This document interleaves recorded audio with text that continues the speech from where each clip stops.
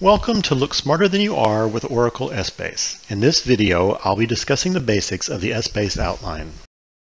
The Essbase outline defines the structure of the Essbase database. Essbase is what is called a multidimensional database. This means that data is defined by a series of dimensions, and then data is stored at the intersection of these dimensions. This is a fairly difficult concept to illustrate, which is one reason I don't have an illustration of it. And the Essbase outline gives us an easy way to define all this information. There are three basic elements of the Essbase outline that I'm going to discuss. The first is dimensions and members, the second is hierarchies, and the third is consolidation or summarization.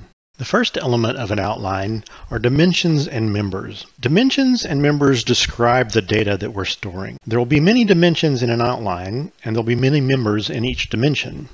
Let's take a look at some examples of dimensions and members. Years is a common dimension, and its members would be things like 2014, 2015, 2016. Months is also a dimension that you will find in many outlines, and its members would be the 12 calendar months. Accounts is a dimension that you will have, and it contains items that you want to measure, such as income, profit, price, sales, and so forth. Depending on your data and your business, you will have other dimensions. Some examples include products, stores, division. The actual members that make up a dimension of, say, products, would be unique to your business.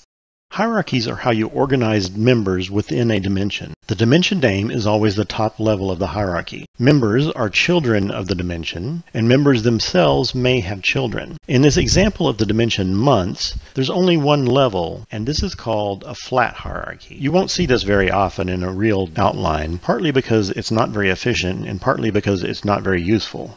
Here's a more complicated example of a hierarchy. We're still using the dimension months, but we've added in the 4 quarters in addition to the individual months. So January, February, March are children of quarter 1, and so forth. Additionally, quarters 1, 2, 3, and 4 are children of the top level months. This is a more typical example of a hierarchy, although most hierarchies will be even more complicated than this. Consolidation is a very powerful part of Essbase because Essbase does the calculations for you. Essbase summarizes the data to all levels based on the hierarchies in the outline. Consolidation can use addition, subtraction, multiplication, division, and percentages. Consolidation operators apply to members. All members must have a consolidation operator. They use the standard mathematical symbols, and Essbase performs these consolidation operations for you.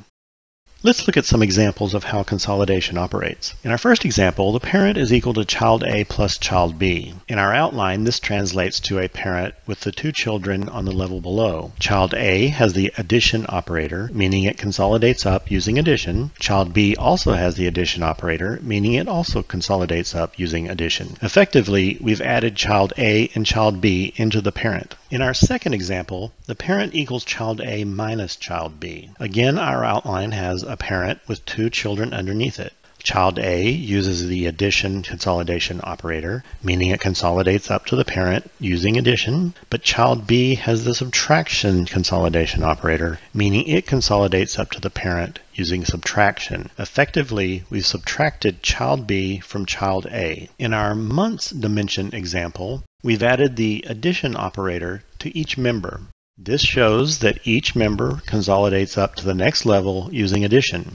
Here's a more complicated example of consolidation. In this example, we define gross profit as being gross sales minus cost of goods sold, and net profit as being gross profit plus other income minus other expenses. So starting from gross profit, we see gross profit having 2 children, gross sales, and cost of goods sold. Gross sales consolidates up using the addition operator, and cost of goods sold consolidates up using the subtraction operator, effectively subtracting cost of goods sold from gross sales to get gross profit. Additionally, net profit has 3 children: gross profit, other income, and other expenses. Gross profit and other income use the addition operator to consolidate up to net profit, but other expenses uses the subtraction operator to consolidate up to net profit. Effectively, this gives us net profit being equal to gross profit plus other income minus other expenses. To recap, the Essbase outline defines the Essbase database structure. In the outline, you must define dimensions and members. You must also define member hierarchies. You also assign a consolidation operator to each member. There are a lot of other options and details in the Essbase outline, but these basic concepts will get you started.